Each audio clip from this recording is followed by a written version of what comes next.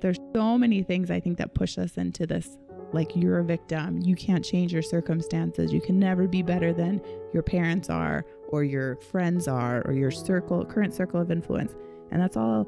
It's just like a psyop to like bring you down and keep you in low like vibrations, energy, or you just even like a low pattern of life. When you start breaking out of that, you realize how many things are around you that can make things better. And it's not a coincidence. It's always there.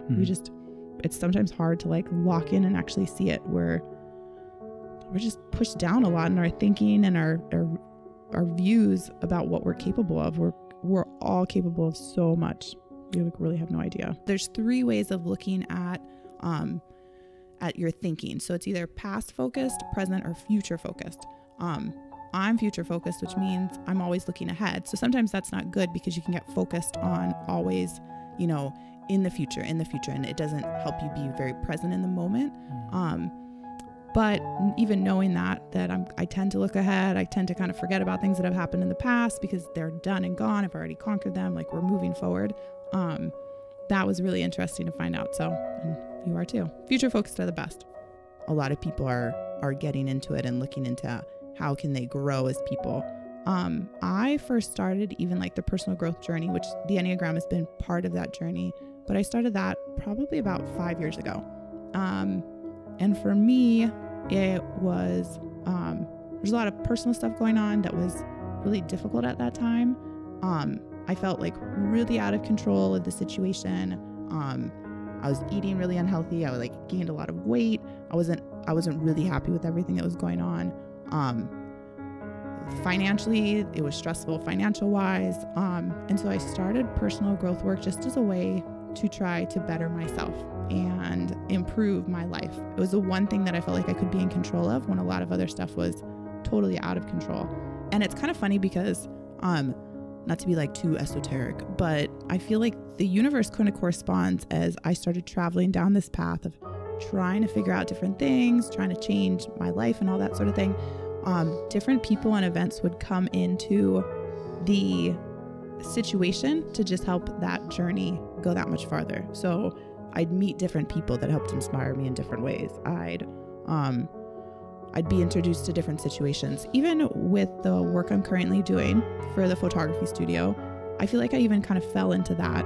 I met some people, they opened my eyes like, hey, you, instead of just taking some pictures of people, you could actually be sitting down with them and helping create artwork.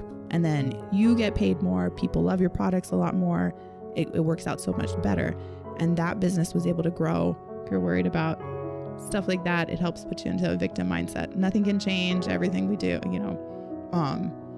yeah, it's interesting. It's total victim and fear mindset. We are not about that. Trying not to be. No. Trying not to be.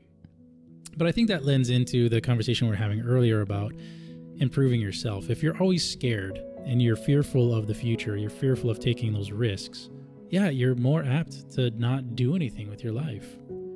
Whereas if you're willing to take those risks, you're willing to put yourself out there, fail, move on, like those are the people who are going to be more successful in this world. Yeah. And you just feel better as a person. And I think that, like you were talking about video games, people do have that tendency to just plug me in because it's going to keep me safe. Like, I think the big thing that we've really talked about is like, be safe, be safe, be safe. But at what point in humanity did we become so concerned about staying safe that we've neglected like our ability to live life? Life isn't safe. At what point are you going to say, hey, life is meant to be lived. We don't have to be fearful.